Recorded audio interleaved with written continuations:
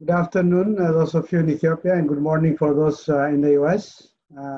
Today we have a presentation on COVID and heart disease by one of the Ethio-American Doctors Group early founders. We call them the early 12, those who really had vision and started our group to come up with the group that is now over 350 healthcare professionals living in the US and in Europe. Dr. Henok is a board certified general cardiologist as well as interventional cardiologist. He has also master's in public health.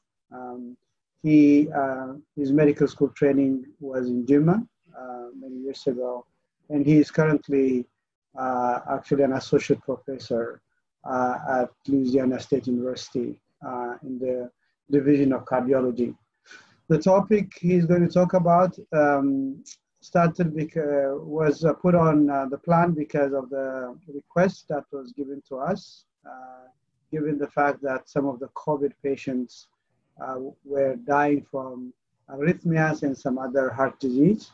So Dr. Henok is going to share some of the literature reviews and also some experiences, particularly at his home institution, from his previous home institution in Louisiana, where it has been an epicenter for COVID. So Dr. Henok, so the floor is yours. You can unmute yourself and start your presentation. And we're looking forward to questions at the end of your presentation. So thank you. Good afternoon and good morning for those guys from the US. Thank you. Okay, so thank you. My talk gonna be on COVID and heart disease, and some of the issues raised lately on the side effects of some of the drugs, the hydrochloroquine and chloroquine. What does that mean especially in circumstance in Ethiopia? So I have some cases actually. Some of my colleagues from LSU in Louisiana send me some of the EKGs, but I have a patient who got admitted yesterday. This is a 68 years old white male patient who came in early morning yesterday with history of hypertension and coronary artery disease. He was brought by his family because he was found unresponsive. He was sick for about a week with upper respiratory tract infection, cough, fever. So by the time he came into the emergency room, he was in respiratory distress, unresponsive. He was intubated in the emergency room, very acidotic with pH of 6.9. And they lost the pulse in the ER. CPR was initiated. And he was resuscitated with 8 minutes of CPR, intubated, and fortunately now we have the rapid COVID test, which we get the results within 45 minutes, and the COVID test was positive, and some of the labs, lactate level was 15.9 with 22,000 of WBC. Initially, troponin was 1.5, and it peaked significantly to 84/124.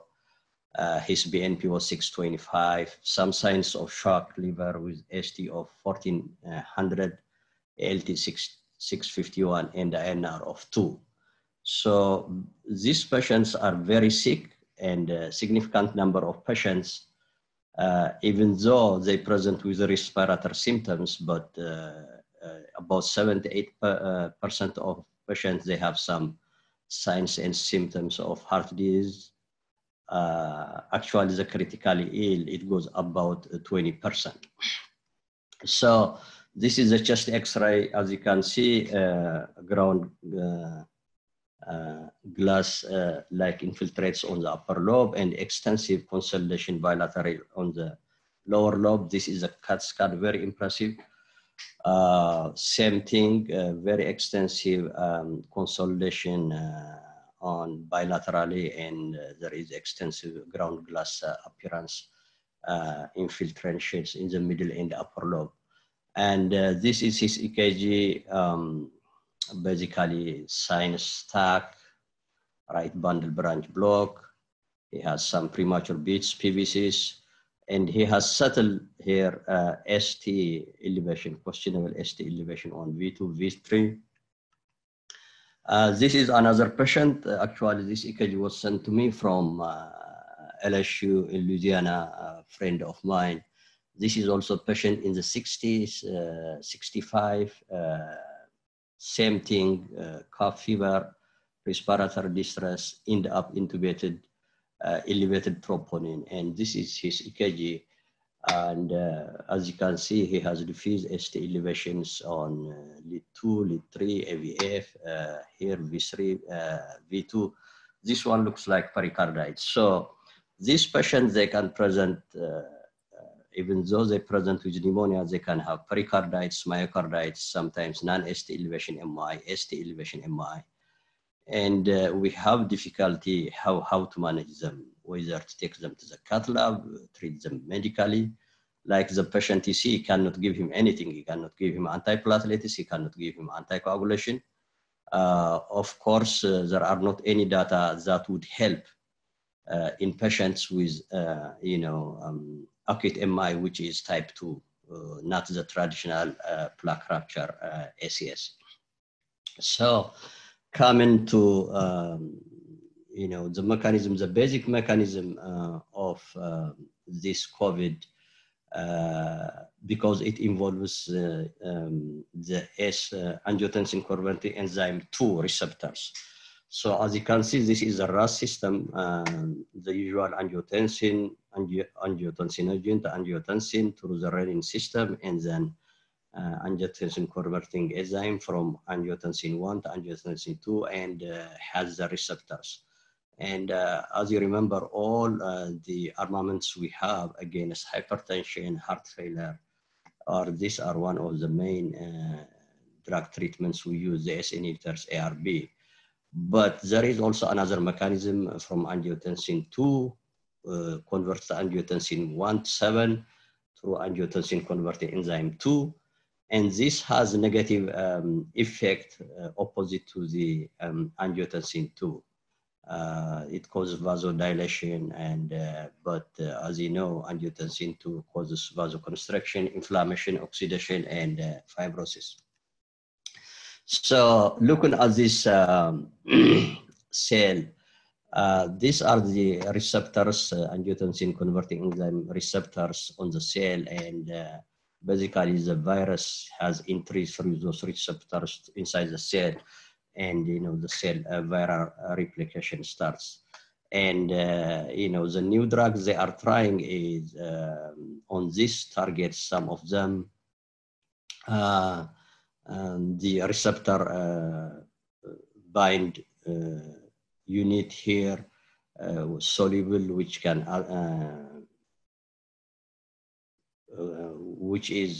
can attach to the receptor here and prevents from the virus going into the cell. And there are some antibodies they are trying also the same thing that can attach to the receptor so that it can prevent the virus from entry to the cell. The same thing, the third one is they develop a receptor kind of agonist that can attach to the virus so that it prevents entering the cell. So on experimental studies with animal models, both S inhibitors and ARBs have been shown to upregulate the S2 receptors. So potential upregulation of S2 receptors by S inhibitors, ARB, has raised some speculation whether potential increased risk of COVID infection with background treatment of those medications. But there is not so far any human studies that shows the upregulation. And you have these receptors expression in most of the organs, in the lung, through the alveolar cells, in the heart, counteracting the effect of angiotensin 2, in the intestinal epithelium, vascular endothelium, and the kidney, providing the mechanism for multi-organ failure. So COVID-19 is linked with increased morbidity and mortality from cardiovascular disease. So the mechanism, one is direct myocardial injury mediated via the S2, and of course the cytokine storm mediated by subtypes of the T helper cells, and hypoxia-induced excessive intracellular calcium that can cause myoptosis, apoptosis, and necrosis. And from previous experiences, these respiratory viruses are known to cause myocarditis, the influenza virus, SARS, MERS, H1N1, and now the coronavirus. These are known to be associated with myocarditis, acute myocardial infarction, exacerbation of heart failure. And one study on SARS shown that patients, they have, of course, hypotension, bradycardia, tachycardia, cardiomegaly, arrhythmia, cardiac arrest. Actually, we see a lot of patients here in the States who show up in the ER with cardiac arrest. And some of them, actually, they are found dead at home. MERS is associated with acute myocarditis and acute onset heart failure. So when you come to the case fatality rate, these are, different in different countries. The factors that contribute to the different case fatality rate maybe is the treatment approach.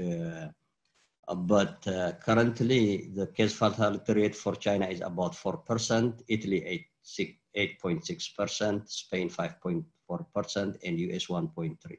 So the case fatality rate is basically days over the number of diagnosed patients. So when you see this slide from China, patients who has comorbid conditions like hypertension, diabetes, cardiovascular, they have at increased risk of mortality. In hypertension patients, about 6%, diabetes, 7.3%.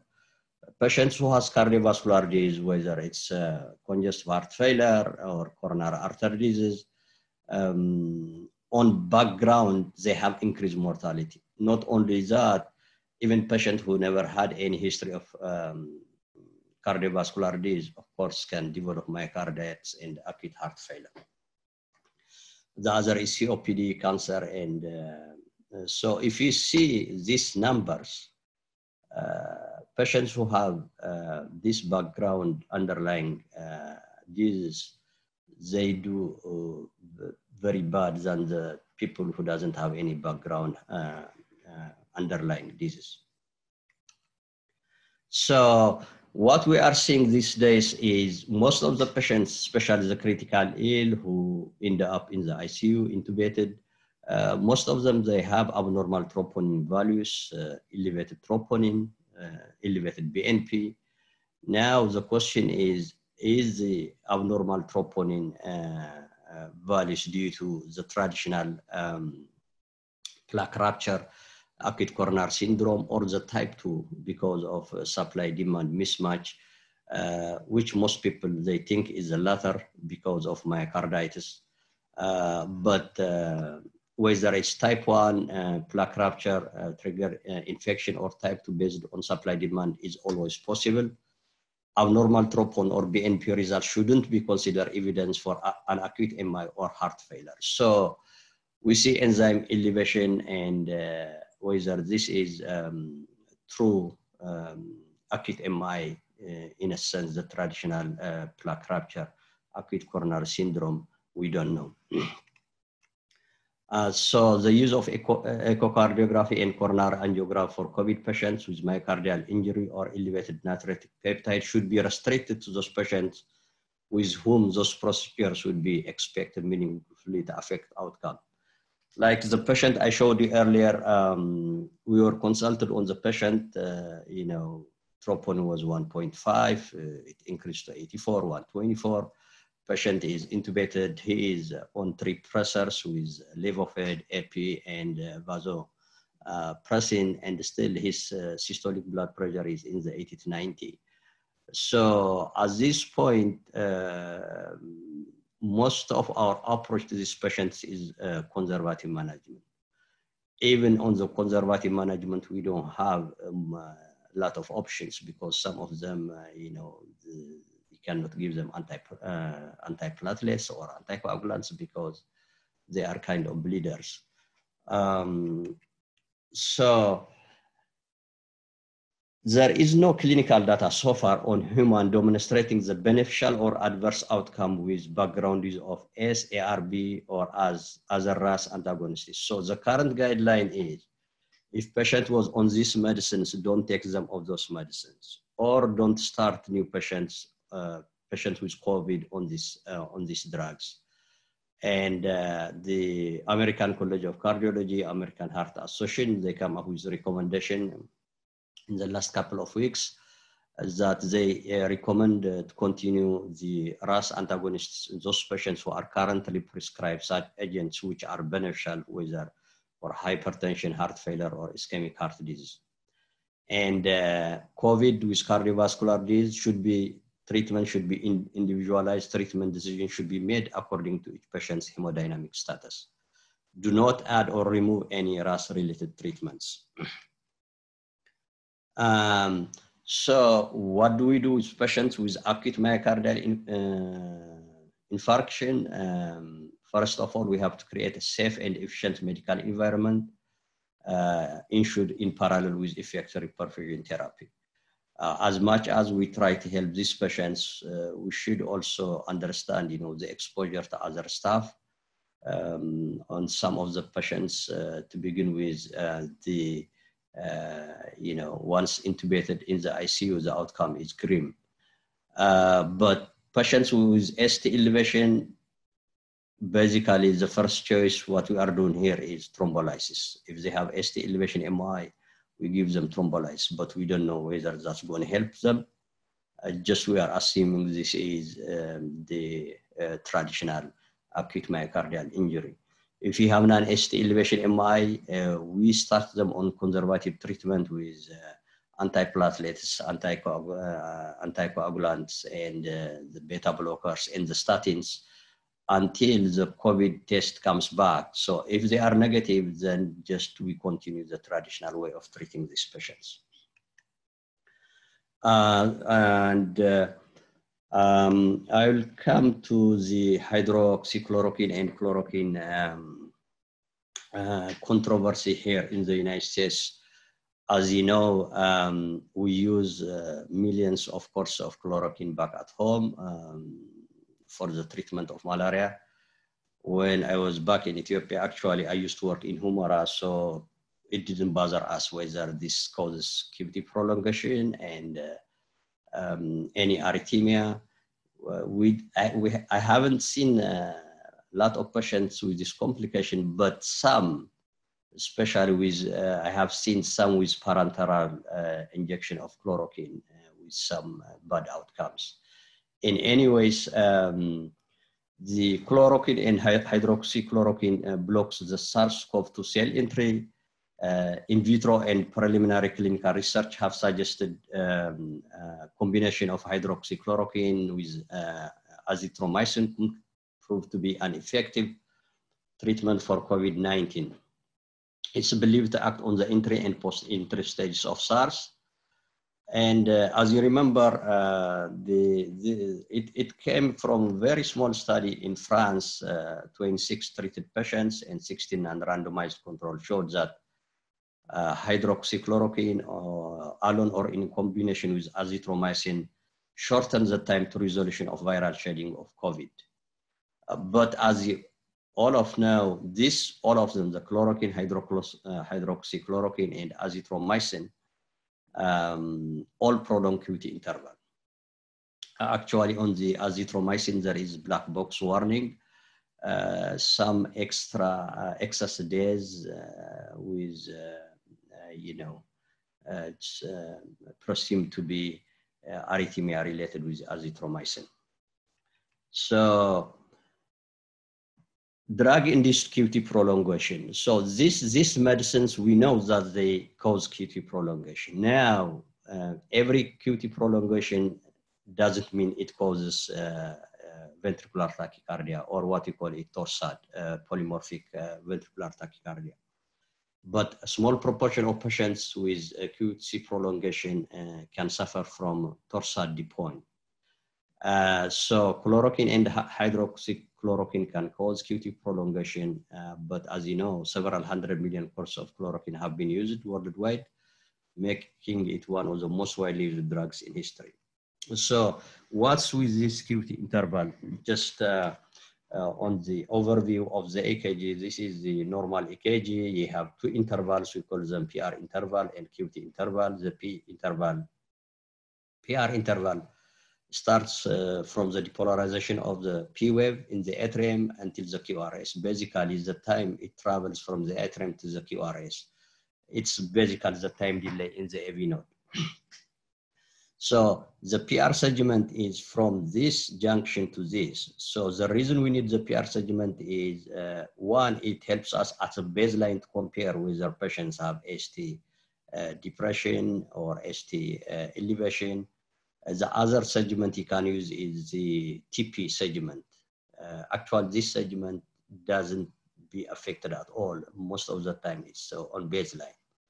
So your P wave is the atrial depolarization, and then continue with, follows with atrial contraction, and the QRS is depolarization of the ventricle with contraction of the ventricle, and we have the ST segment here in the T wave. So the Q interval is from here, from the Q until the end of the T wave. This is the interval we are talking about. Now, when this interval is prolonged, some patients, they may end up developing what we call it polymorphic tachycardia or torsade, the other name. This is the normal EKG, what we call is the 12-lead normal EKG. Basically, you have P wave, QRS, and T wave. If you have upright P wave only two, you have normal sinus rhythm. Basically, that means the impulse is originating from the sinus node in the right atrium. This is ST elevation. You can see you have your baseline here, PR segment or the TP segment, and this is the ST elevation. These are the Cove Mountain ST elevations we usually see in acute myocardial injury, but sometimes you can see it in acute pericarditis and repolarization abnormality. So as a general rule, when you see EKG, as a general rule, there are per month's assessment whether the QT is prolonged or not. So what we do is you see from the R to R interval, usually the QT interval should be half or less than half of the distance between R to R interval. Basically, that's what we use. But you know, these days the computer by itself gonna give you the QT interval. It's gonna give you the corrected QT interval. But the problem is the QT interval also depend on the heart rate. So the QTC means corrected QT. This is corrected for the heart rate, because if you have bradycardia, the QT interval may be underestimated. If you have tachycardia, the QT interval may be overestimated. So they come up with this formula, we call it the Bazet formula, corrected QTC. Basically, you measure the QT over the RR interval, you get the corrected QTC. Basically, that's the QT corrected to the heart rate. So these are the numbers. The QTC is a little bit prolonged normally in female, seem to be due to some hormonal difference, but 440 to 450 milliseconds, this is borderline in males, and 440 to 460 milliseconds is borderline in females. Above that, it's abnormal. But we think it's clinically relevant when it reaches 500 milliseconds. But the idea is, if you have prolonged QTC to begin with, then those drugs that can prolong QTC, we have to avoid, or we have to monitor these patients closely. So the chloroquines, hydroxychloroquines, and the azithromycin, and there are several drugs that can cause QT prolongation. If we have already baseline QT prolongation, we have to be careful with those drugs. But there are some risk factors for QT prolongation, age, greater than 65 years old, female gender, bradycardia, and sometimes LV failure. And there is what we call it the congenital long QT syndrome. These patients, the congenital long QT syndromes, you know, when they get those drugs, you know, they have high risk of developing torsade or polymorphic ventricular tachycardia. And these patients, we have to correct if they have hypokalemia, hypomagnesemia, hypocalcemia. Actually, that's why we usually, on patients who we coded with ventricular tachycardia, anyways, we give them mag sulfates in case if this is torsade polymorphic ventricular tachycardia. So electrolytes abnormalities is increased risk for QT prolongation and arrhythmia and hepatic dysfunction. Now, these are the drugs that cause long QT syndrome. So there are antipsychotic drugs, tricyclic antidepressants, and the antibiotics, the fluoroquinolones, macrolides, and the antiarrhythmic drugs, especially the sotalol and the quinidine. Actually, patients, we admit them to the hospital before we start these medicines because we have to monitor the QT interval for 48 hours, especially with sotalol. That's what we do. Patients who needs to be started on sotalol, we admit them to the hospital to measure the QT interval for 48 hours. So why is the torsade or the long QT cause polymorphic VT? So there is what we call it long and short. This is RR long, from the RR is long cycle, here is short cycle.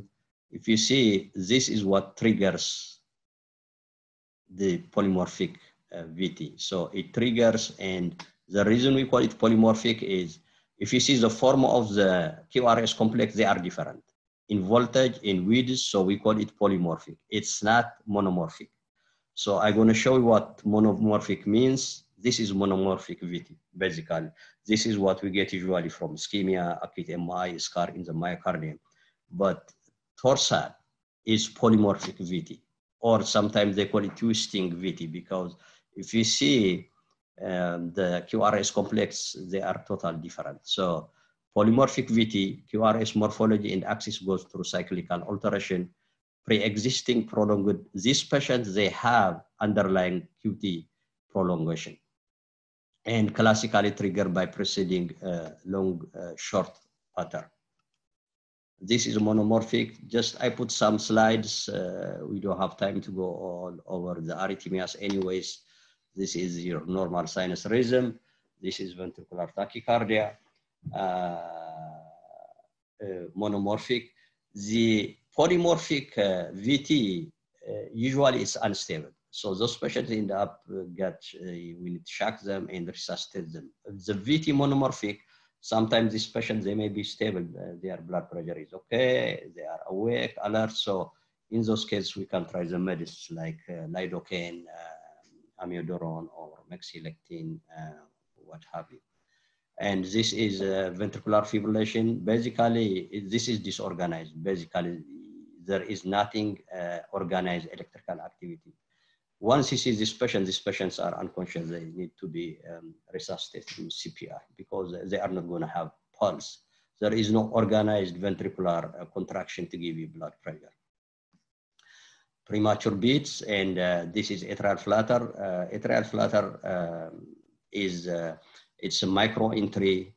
The flutter waves are big, you can see them, and the RR to R interval usually is regular.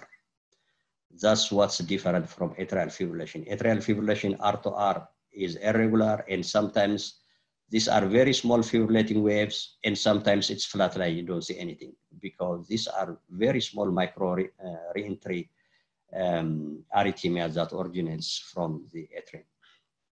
So discontinue and avoid all other non-critical QT prolonging agents. Assess a baseline ECG, renal function, hepatic function, serum potassium, and serum magnesium. And we have to correct hypokalemia to levels of greater than 4 milliequivalent and magnesium greater than 2. And relative contraindications, if you have baseline QTC above 500 milliseconds, even above 450 milliseconds, don't start these patients on these drugs that can prolong QT. And the history of long QT syndrome, there are dozens of different types of congenital low QT syndromes, long QT syndrome, 1, 2, 3. So those patients, they are congenital. So place on telemetry prior to start of therapy, monitor and optimize serum potassium, acquire ECG hours after the second dose of hydrochloroquine. If QTC is increased by 60 milliseconds or greater than 500 milliseconds, you have to start either of the medicine, or either azithromycin or hydroxychloroquine. And if the QTC remains above 500, then you have to consider either dosing the medication or change it to another form. I think that's what I have with the time. So if you have questions, you are welcome. Dr. Enoch, thank you so much. This was actually a very nice review. Actually, now I can go and take my ACLS exam as well. And I know I'll do well with all the arrhythmias. I see Dr. Theodros, if you are online, are there any specific things you want to raise?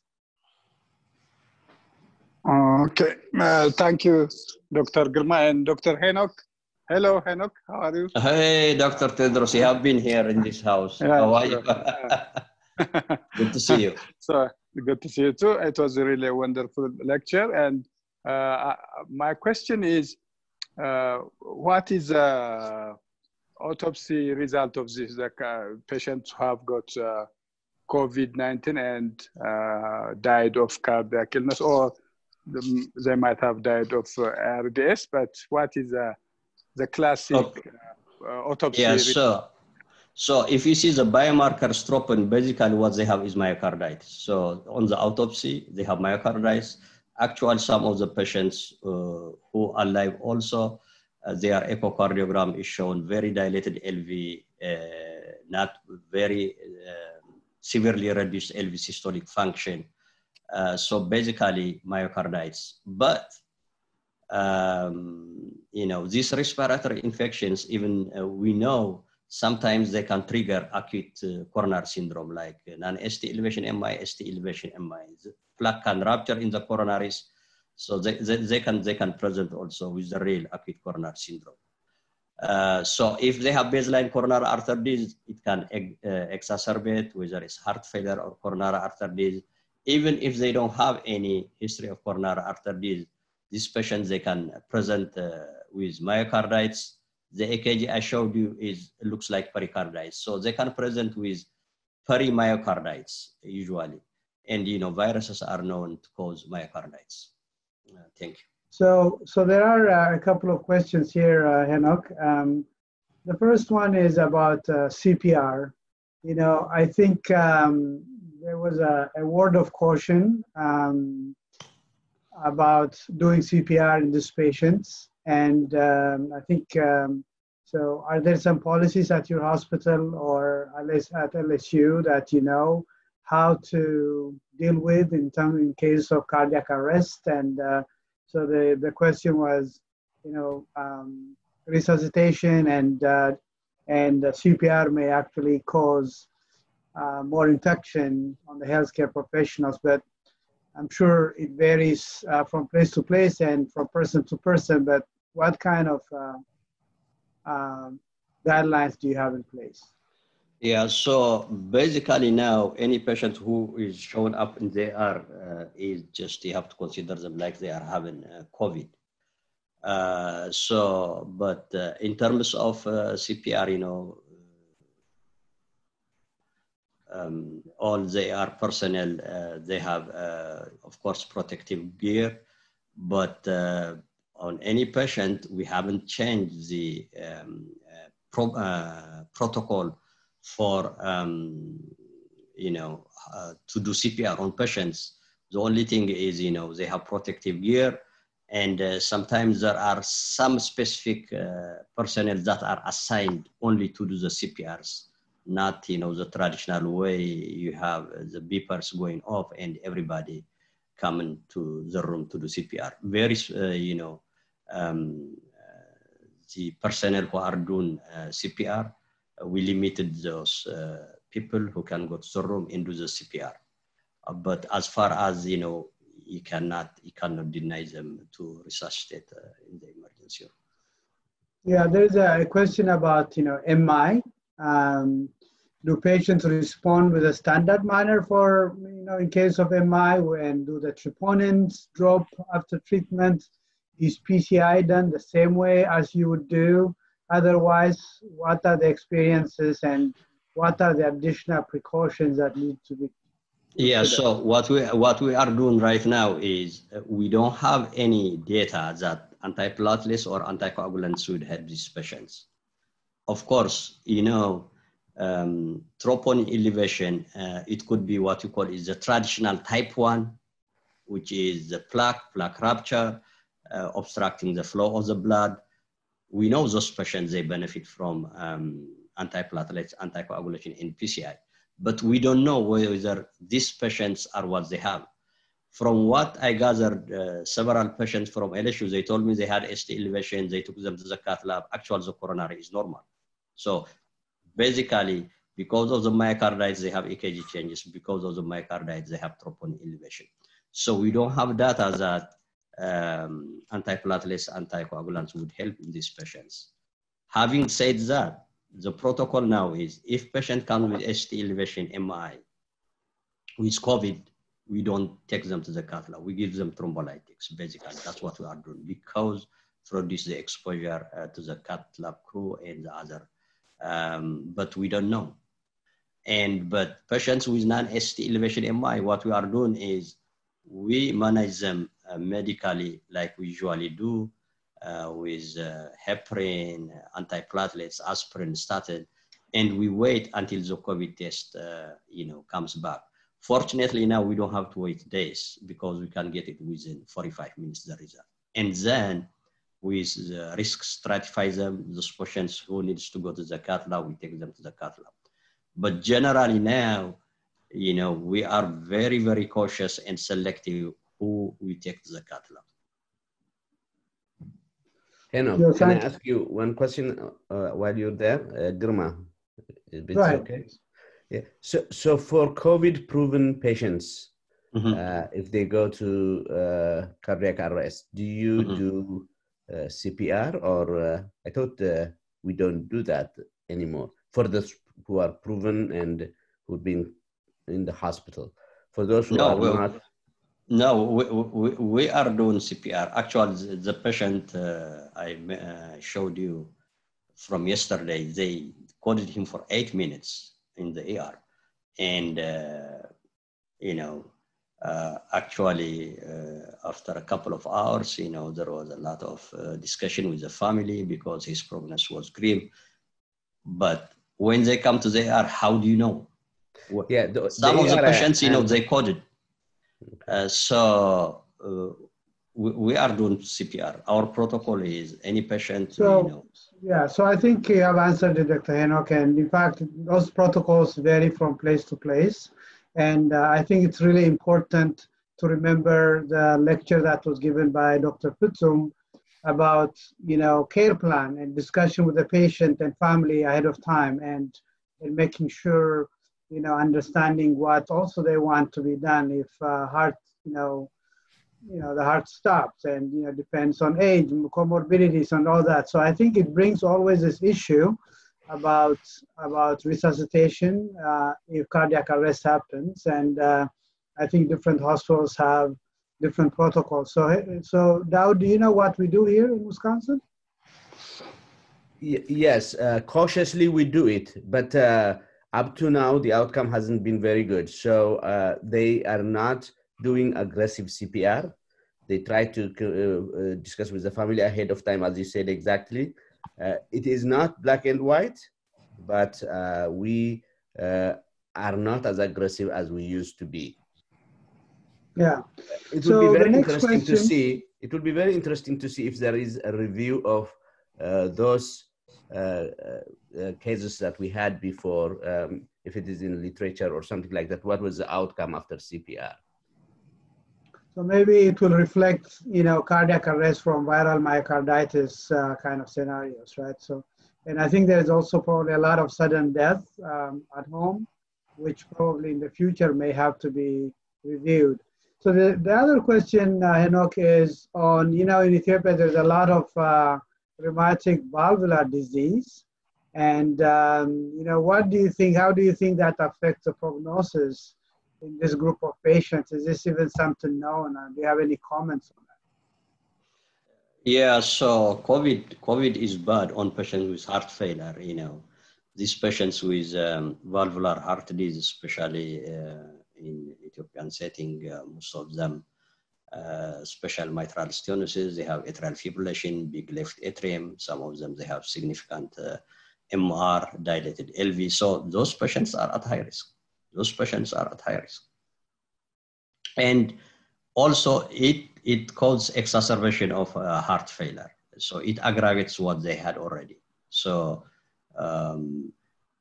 actually those patients now who has elevated troponin, elevated BNP, reduced LV systolic function, actually their mortality is very high.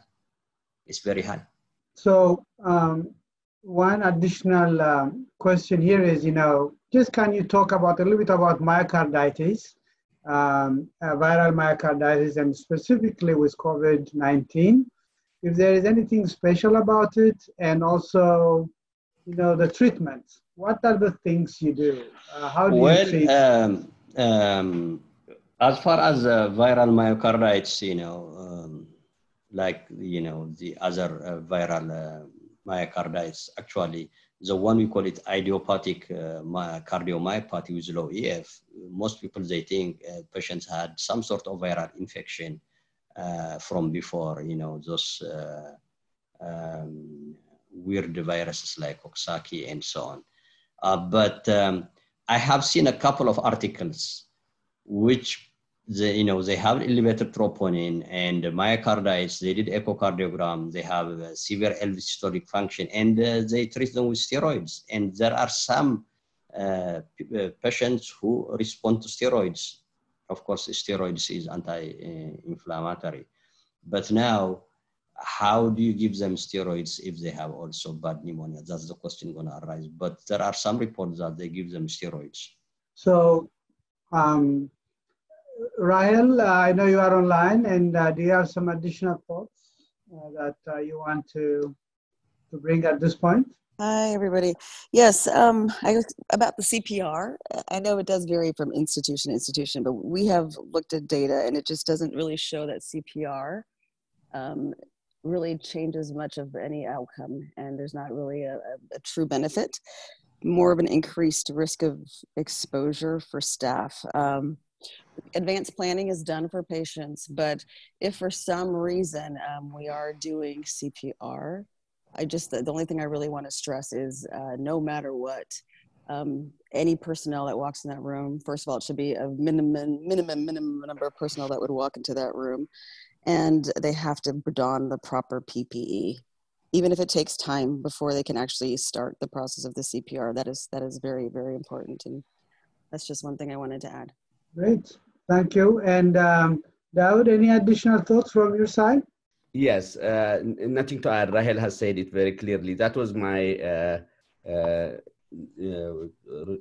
summary from our side, because CPR didn't add a whole lot.